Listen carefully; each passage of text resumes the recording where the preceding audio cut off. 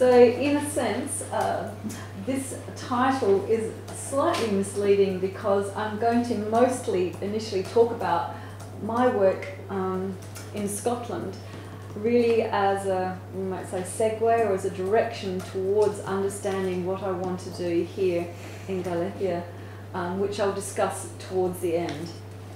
Now, basically what I do is I look for reasons why people did things, really expressed, I would say, as the creation and location of material culture. I want to understand the importance of deliberate arrangement of places in relation to each other and the physical qualities of landscape itself. By looking at these things, I try to uncover the humanity of the past. So, specifically, my research concentrates on the locational choices of freestanding megalithic monuments in Western Scotland. I like to look at the reasons behind these locational choices and what all of those things together reveal about the belief systems of societies that built them. My approach uses evidence-based interdisciplinary investigations using visual context as the key indicator. My main underlying question has always been, why are the standing stones here and not somewhere else? So just to give you an idea of the presentation, I'm going to talk about the three underlying assumptions of my work, sort of theoretical, connect these assumptions to my approach or methodological technique. Then I'm going to talk about the actual research, and then a brief overview of how my work connects to Philippe's, and if I've got any typos, excuse me, and also the possible archaeological locations of my research focus of here in Galicia. So let's have a look at these first underlying assumption. So I use Husserl, basically he's a philosopher, and the item in blue is the last document that he discovered that was written by him. It was discovered on his desk in an envelope after his death. So, phenomenology is Husserl's main approach to theory, and he was the mentor of Heidegger. Phenomenology provides a useful and sound theoretical framework for landscape archaeology, really through the consideration of this Husserlian document. Bronze Age cosmology, in fact, can be interpreted through Husserl's understanding of human experience, where together the place of an individual and her or his perception of their world creates their world. So the intention today is to offer a sharp and vibrant, hopefully, example of how phenomenology provides a framework for landscape archaeology and quantitative applications. Studying prehistoric cultural astronomy actually inherently uses Husserl's phenomenological approach and its concepts of primordial experience and the nature of vision. It helps us to understand what it was that ancient people saw when they looked at the sky and the form of their understanding. A primordial experience does not involve any prior cultural perception, and therefore all human beings experience it in the same manner.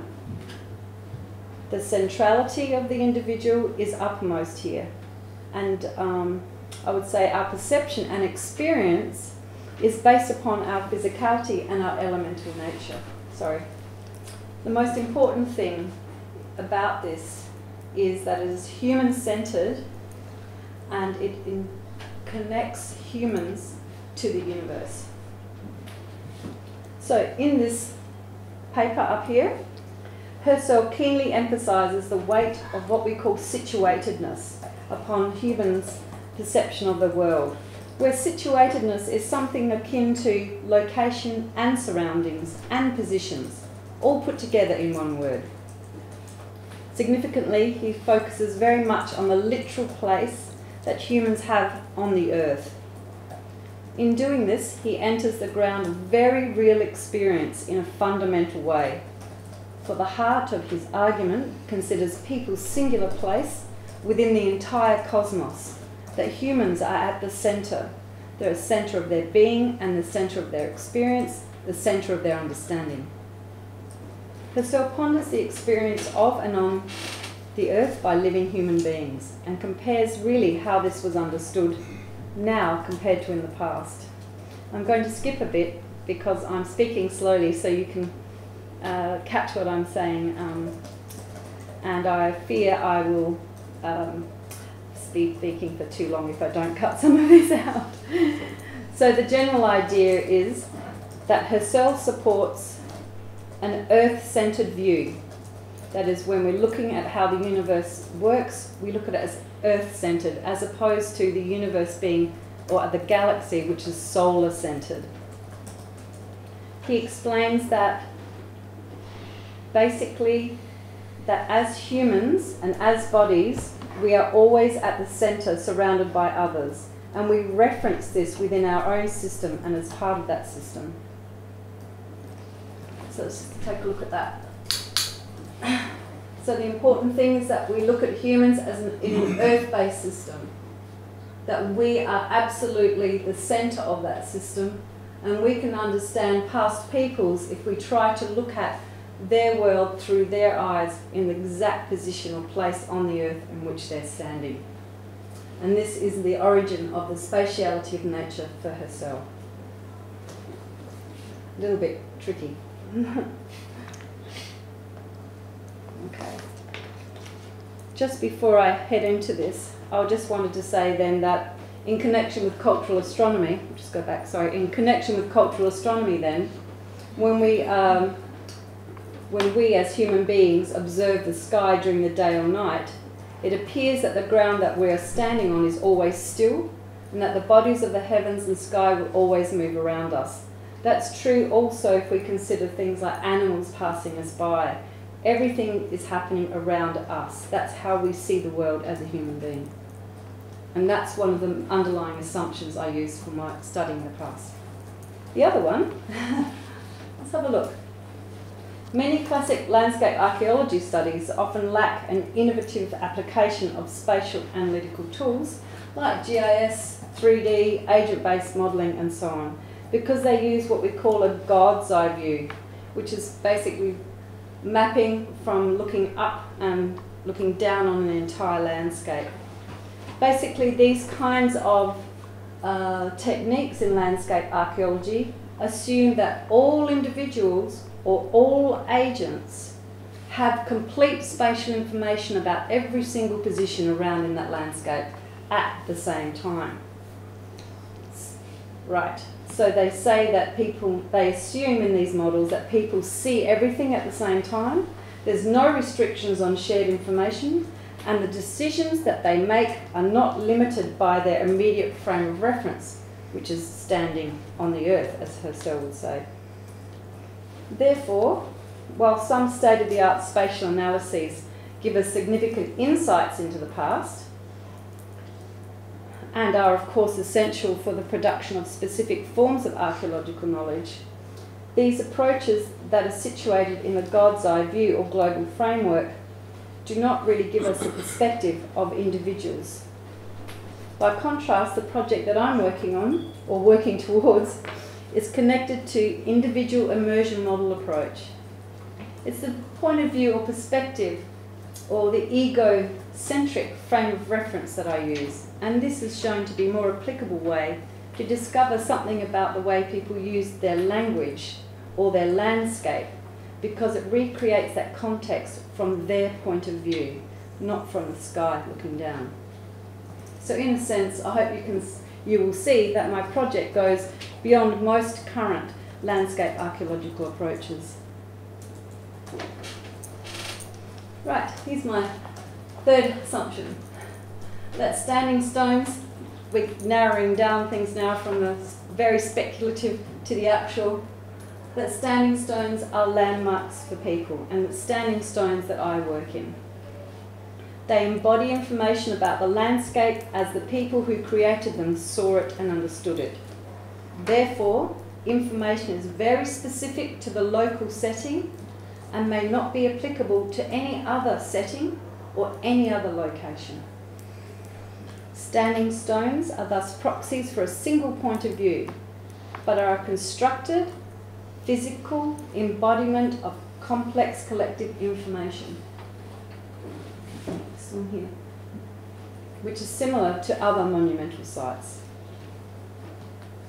So now I'm just going to connect these assumptions to my technique, and I'll be able to put these bits of paper down and interact with you and the pictures in a more casual, comfortable way for you. So, we're going to see today that the 3D landscapes that I'm going to show you that were created for this project are essentially landscape view sheds. They're view sheds from a single viewing location at the standing stones, and in this sense are person-centered views. Whilst rendering 3D data into a panoramic image that we do is still technically a 2D image, but because we use 3D rendering, graphical rendering techniques, it's not totally unreasonable to refer to them as 3D. The software that I use is called Horizon, and it's produced by Andrew Smith of the University of Adelaide. And if anyone wants to talk to me about that at any time, please do. So it'll show, by using this Horizon, it actually sets itself up as a person-centered view. And it typifies and illustrates the social or cultural view of people or groups of people from a particular point in the landscape. And thus the approach herein.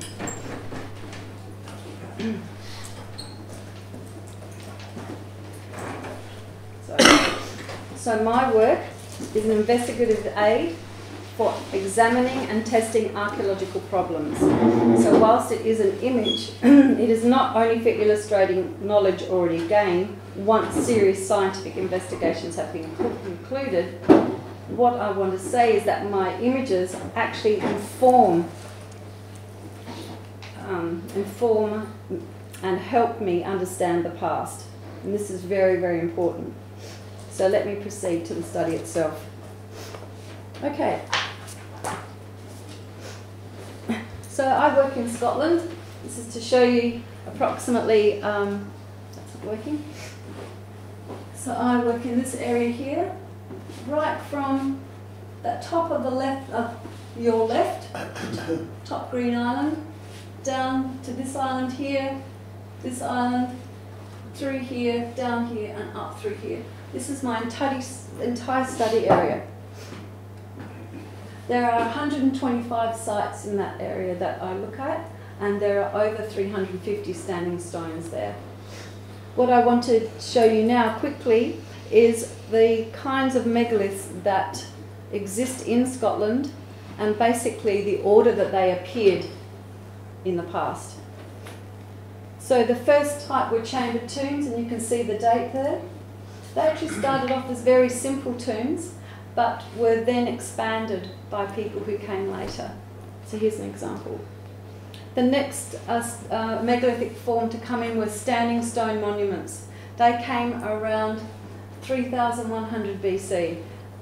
This is Callanish and is on one of the most outer western isles of Scotland. This is a different view. It was built at the same time as Stennes, which is on an island far north Scotland called Orkney. That was built by the same people who you may recognise this picture. It was built by the same people who lived in this and occupied this living quarters, or there's a series of living quarters. What's come to light in the last 7 years or more, and also built that tomb, a beautiful passage tomb, it's a crucifix form. But what's come out since then is the only massive large temple site in northwestern Europe. This is called the Ness of Grogda. There's over 12 structures there. It's surrounded by a very, very thick curved wall. Not all the buildings were used at the same time. And the last building was closed off and sealed by a massive basically party and celebration, and they found about up to more than 300 to 400 head of cattle that were sacrificed at the same time, and that was the last time it was used.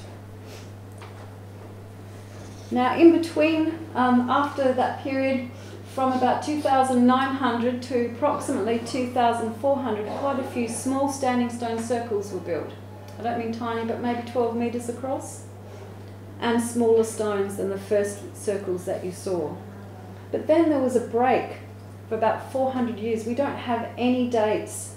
I'll just double check what that was. The dates were after about 1800 BC. We don't have any dates till about 1400 BC. We don't know if that's a real gap or not. And the stones that came to be built from about 1400 BC were these single standing stones that I'm going to talk about today. They come in different forms. This is a slab, it's thin and wide. This is about 3 metres. You usually get photographs of sheep when you're in Scotland. If you don't get them, it's disappointing. The little one, it's actually a pair. One has fallen. This was a stone row, but one of them was re-erected in the wrong place. That has been confirmed. This is on the Isle of Mull, where I work here. So just to give you some ideas of some very specific dates, you can see up here. And basically, this would be the latest date of any of the standing stones that just suddenly stopped being built. So again, this is the Western Scotland where I work. The yellow dots are show the sites that I've been working on. I have since expanded my work both within Western Scotland and a little bit through the British Isles, but I'll talk about that a bit later. And I'm showing you this map because you can see that I actually have access to elevation data for all of this area, in fact for all of Britain now, but at that time when I first started the project it was this area here. They're just the names which I'm going to refer to of the regions that I'm working on, and please feel free to ask for a copy of these so you can keep that for your records. Right. So the first thing that we did was to, I'm just going to reposition that, sorry. Right. Yep, okay. So the first thing that we did with the horizon data that came out of the 3D landscape modelling was to create, we can actually create 2D models. The 2D models are very, very important. They give us a lot of information about the surrounding landscape, and I did create a model like this for every 125 sites.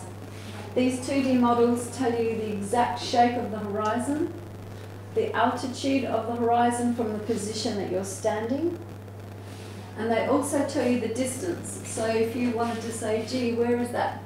How far away from me is that very high point in the northwest? And you can just run it down and you can see that there. Obviously this information comes in table form in ASCII. You can extract the data in ASCII format for quantitative methods. So basically this horizon profile is the horizon that you see when you're standing right next to the monument. So you put in your location into the software and you put your date in as well, and I'll tell you why that is. You also put your date in there, and the reason you put your date in is because the 3D model will include astronomical information from the past.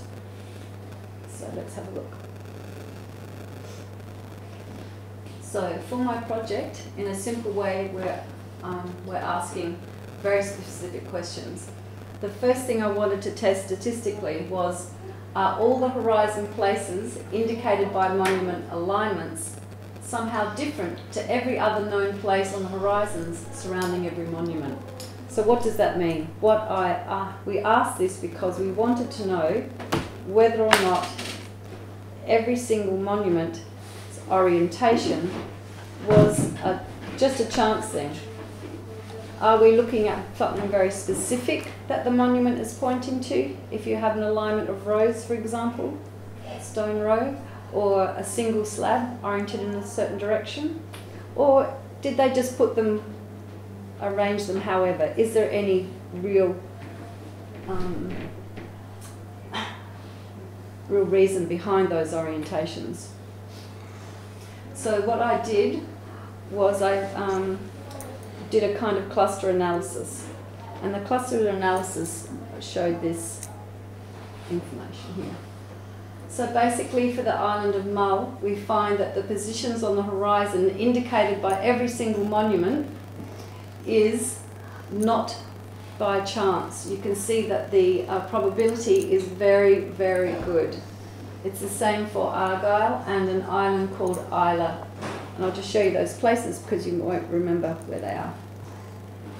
So for this region, and this region, and all of this region here, we discovered, without looking at the astronomy yet, that the orientation of the monuments were directed to very specific points on the horizon. We didn't know what they meant yet, we just know that they definitely were oriented towards something very significant.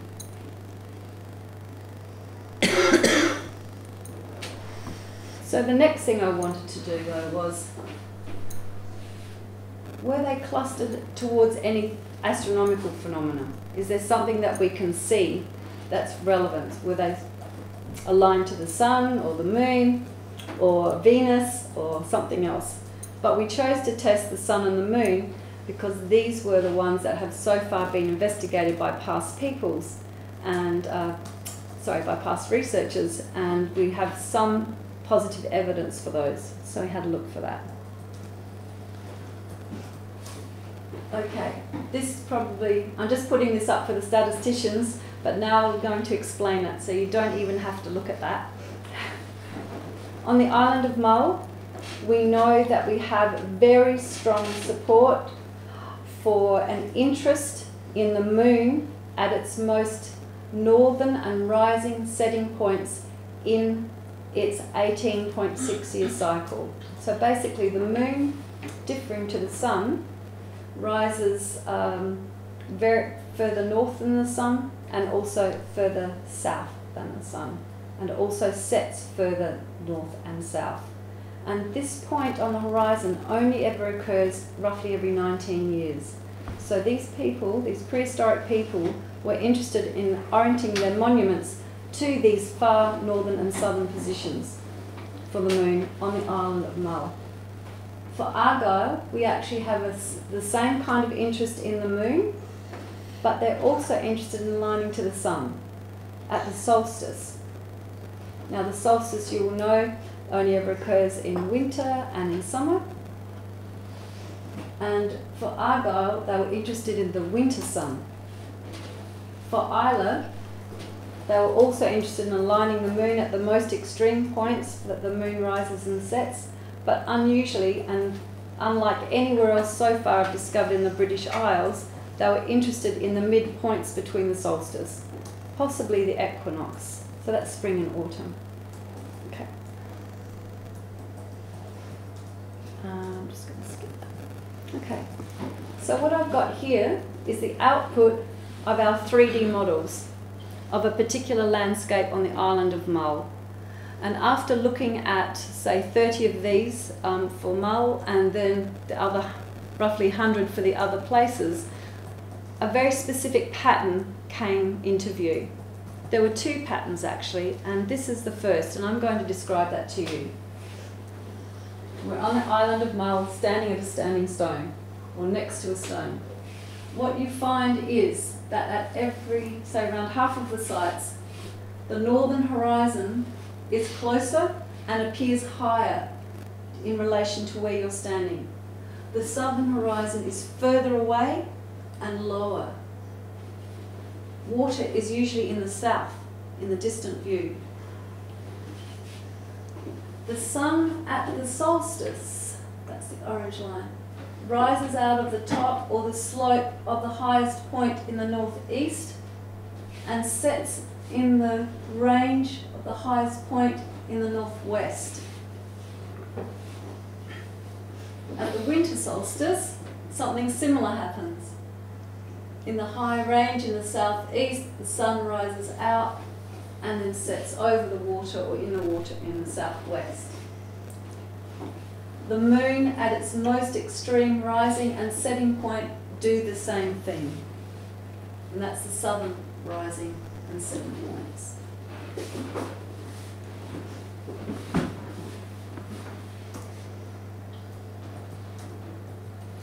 What's extraordinary, I'm just showing you here, is another site.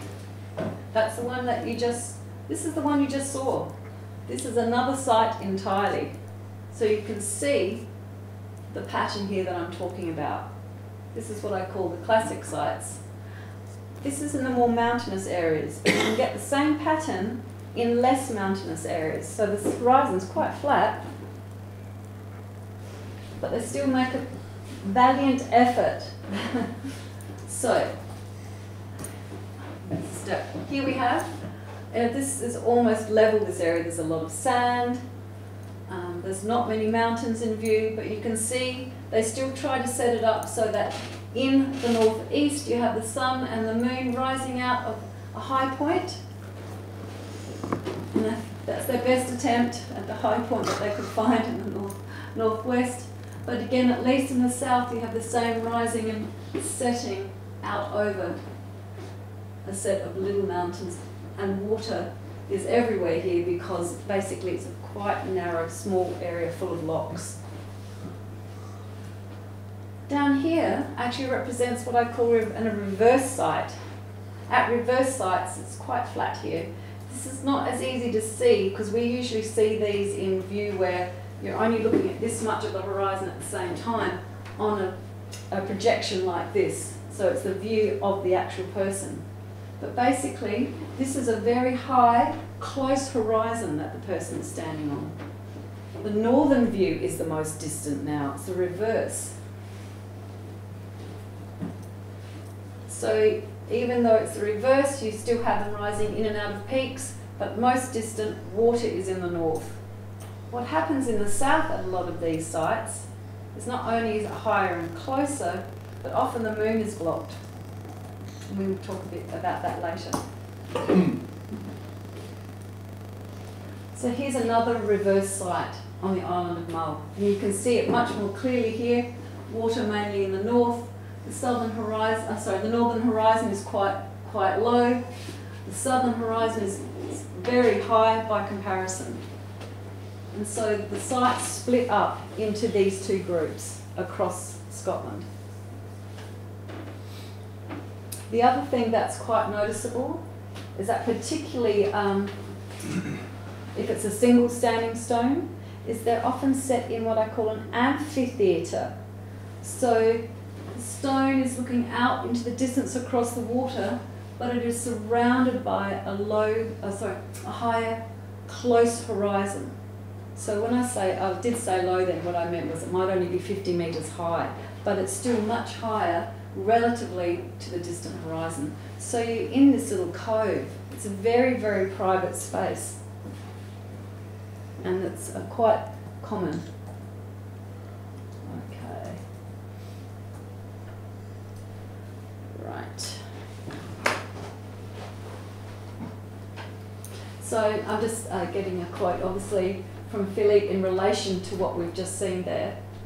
That obviously each specific monument or megalithic form has major variations, like those different 3D landscapes. They were all a little bit varied, but at the same time, they still had the same pattern. And the variation is really, that underlies that, is, as to quote here, underlying the fact that it was a specific actuum, that the variation comes down to a specific time, place, and monument, and the people.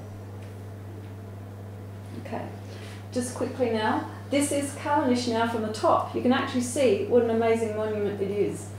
The reason I'm coming back to this is that this monument existed nearly 2,000 years before those simple standing stone monuments.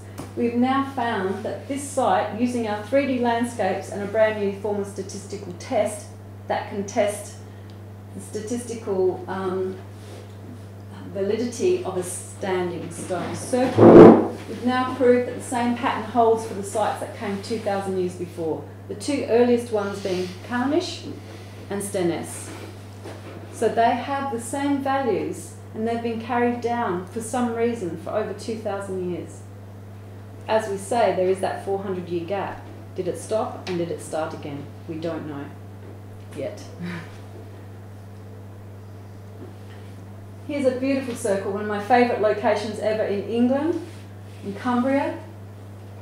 You can see at the top there, same landscape pattern, with the sun and the moon coming out of the highest points in the northeast and the northwest and lower in the south. There is no water there because basically it's exceedingly mountainous. You'd have to go to the edge of the plateau to see the water. In the same region, the slightly skewed actual version, again, doing the best they can with a mountain arrangement, but you look around, find the right place, same concept going on there. And these are actually also considered to be Neolithic circles. That's just a nice picture. That's Stennes. Really showing and trying to give you a view of the idea of what it would be like at night time with the beautiful northern lights at these sites. You'll see that the quartz in the stone shines. So you'll find there's also a lot of quartz in these monuments. Okay. So they're just some of the methods for the 3D landscape software Horizon, but we've also done other things since, which I'll quickly go through. We can now extract the 3D landscapes from these models and we can insert them into other packages. So we insert them into a package called Stellarium. I'm not running it now because it would just take too long and time is precious. So you can put the 3D landscape into an astronomy package called Stellarium, and you can have the sun and the moon and the entire night sky and day sky running in the background. So you set it to a very specific date, exactly the same coordinates as the monument, and hit go, and then just watch the movements of the night sky and the day sky. You can also put in 3D landscape, panoramic landscapes into that now, which is a really fabulous thing to do, and it allows you to get some sense of what was going on and what may or may not have been watched in the past, and then you can test for it yourself later, see if that's actually what they were looking at. So this just gives you an idea of how, when you're using Stellarium, that you can put in a photograph. Obviously this is not Stellarium, but it gives you a kind of an idea of what you can get out of Stellarium. It has this kind of view is possible, and it's very evocative, and I think it's very useful in trying to position yourself and trying to think about how people in the past were wondering about what their place was in the universe. Importantly, the two most common denominators in standing stone monuments are the dead and astronomy, and it's the cremated dead. And I think this has something to do with concepts of transformation. We watch the transformations of the sun and the moon in the sky that are indicated by the monuments, and we have the bodies which are forcibly transformed through cremation to go through quick transformations to then be united with the standing stones. You'll find that the parts of people's bodies are placed in the pits, the stone pits, before the stone is erected. So not only are they sometimes associated with tombs or cairns, you'll find that the bodies themselves are actually buried with, or parts of them buried with, the standing stones. Is this about animating the standing stones? Is this some kind of transformation for the stone as well? Are the stones now part of the community and taking on the role of observation of what's happening in the sky? So what I'm just going through very quickly is some of the interpretation. The 3D landscapes have actually helped me understand some concepts that seem to be centering around the position of the standing stone monuments. These are concepts of close and further away in the horizon, for example. North and south and east and west all set up against each other, rising and setting, long days and short days, such as the summer solstice and the winter solstice, simple cycles and complex cycles. However, I don't think theirs is a theory of opposition. These altogether, whilst they are set up in opposition, tell the story of cycles. So I think that's in a very, it might be simple, but I think it's complicated, that they recognise that their cycles are set up as a series of oppositions, and they're always pulling things into balance. And these monuments, in many ways, represent the places where you can see these things happening. You can see the cosmos in action, and you can see the cosmology in action. Okay. I have about, I'm sure, at least 6 pages describing my interpretations, but we need to move on. I'm conscious of the time.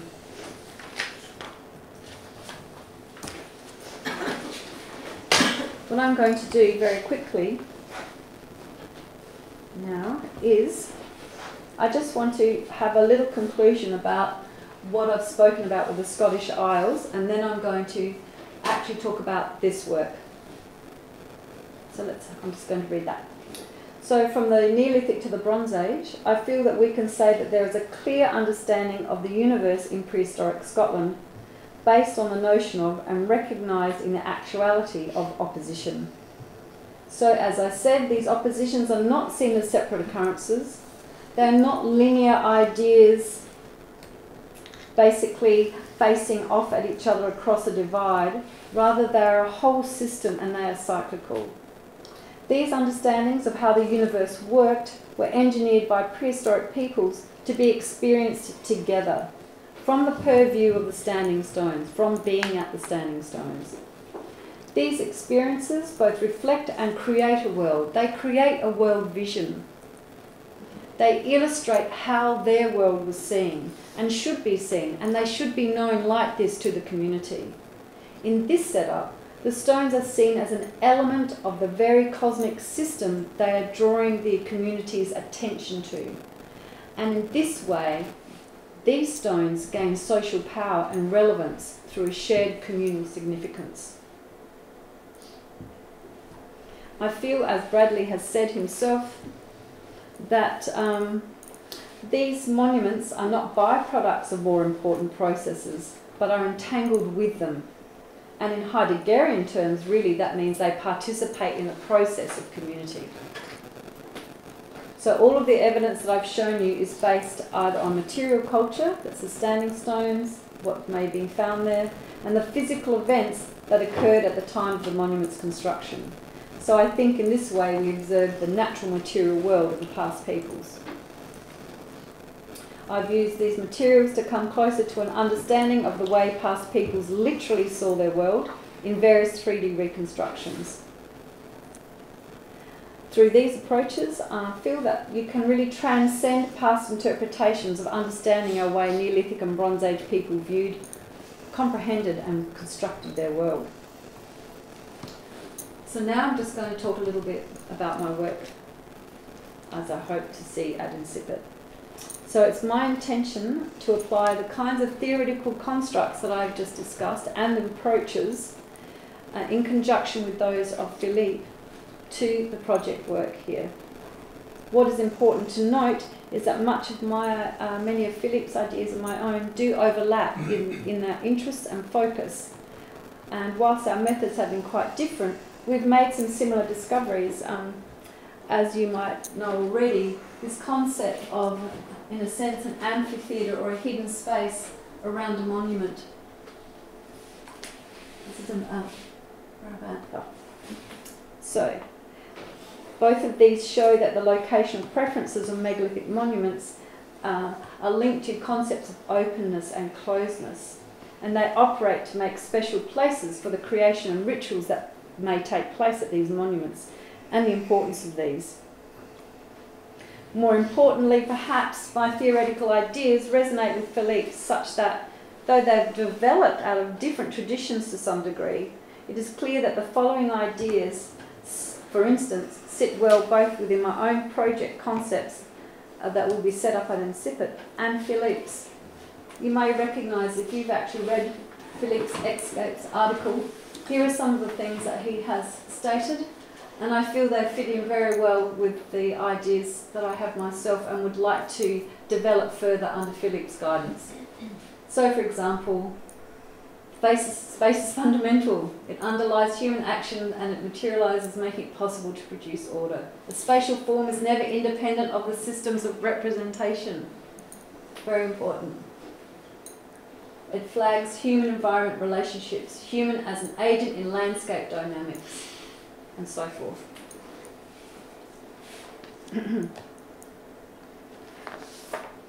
So here are the possible regions that I'm looking at working in. I'm not sure if Philip, you'd like to add anything to this information itself. We've got, this is the Sierra that I went to visit recently, which was amazing. Some of you have probably been there already, but it was a pretty incredible place to be. But also there's a notion, we've only touched on this, that this amazing dolmen, which has already been excavated, as you can see, is surrounded by other very interesting archaeological features which have not been studied in a landscape archaeological approach before. And perhaps this is, in a sense, a cultural centre linking all of those monuments together.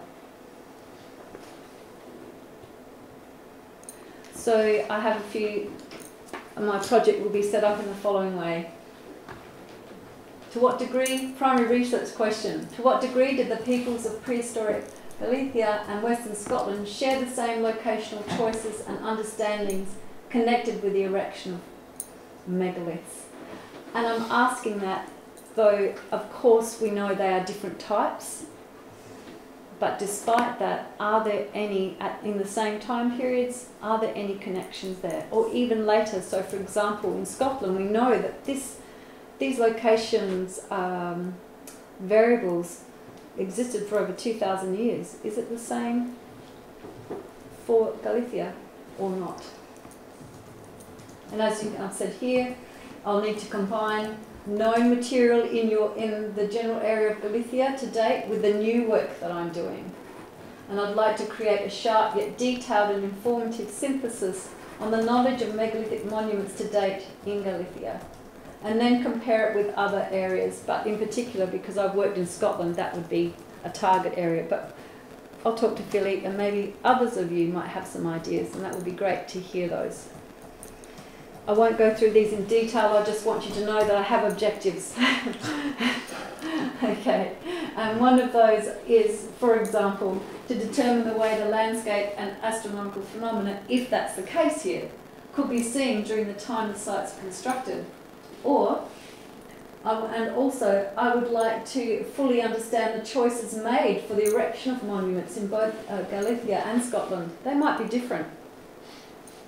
It would be good to find out, but we know that people are talking to each other across the West, through the Atlantic. What kinds of other material culture have they shared or not, as the case may be? So ultimately, to establish a greater understanding of the possible sharing of this human history and cultural activities across time. I have also, my research questions are set up, and just one example would be, what material culture is contemporaneous with prehistoric standing stone arrangements in Scotland and the megaliths that should read of Galicia? There are no known standing stones in Galicia, as in separate from others. And just the final one, what might have been the motivation behind the construction choices of the builders of the monuments in these two places? I think that's really important to know. That's one of the ultimate research questions. And you've seen this quote already about Bradley, but I just wanted to end with this lovely picture here of a standing stone, also on Orkney, of Bradley. I'll just re-quote this then, that it is theoretically relevant to uphold that monuments are not byproducts of more important processes. They are actually entangled with all of the processes. They are the important thing. The monuments are the important thing. And as I've said before, I think you'll find that what's very relevant is that they participate as part of the community. They engage with the community engages with them. And Heidegger would say that after you've set up these monuments, your engagement with them gives back to you an understanding of yourselves and your own understanding of your cosmos. You have given it its understanding and it feeds that back to you. So, thank you.